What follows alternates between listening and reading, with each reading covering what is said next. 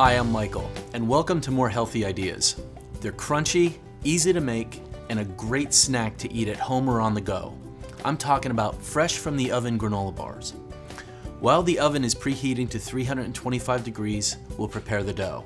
In a large bowl, we're going to combine 4.5 cups of old-fashioned rolled oats, 1/2 cup of all-purpose flour, 1/2 cup of whole wheat flour, 1/3 cup of packed light brown sugar, 1 teaspoon of baking soda, a teaspoon of cinnamon, a 1/2 teaspoon of salt, and 2 teaspoons of vanilla. Add 2/3 of a cup of softened unsalted butter and 3/4 of a cup of honey. Now mix together with an electric mixer and set aside.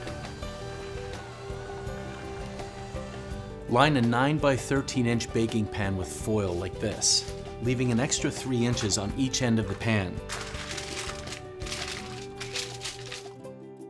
Spray generously with non-stick cooking spray. Stir in a cup of dried cranberries or blueberries, or you can be creative and combine both together.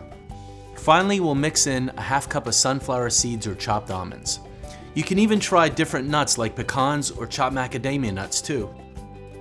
Scoop out the dough and press evenly into the lined baking pan. Bake for 20 to 25 minutes or until golden brown. After taking the bars out of the oven, allow to cool in the pan for about 10 minutes.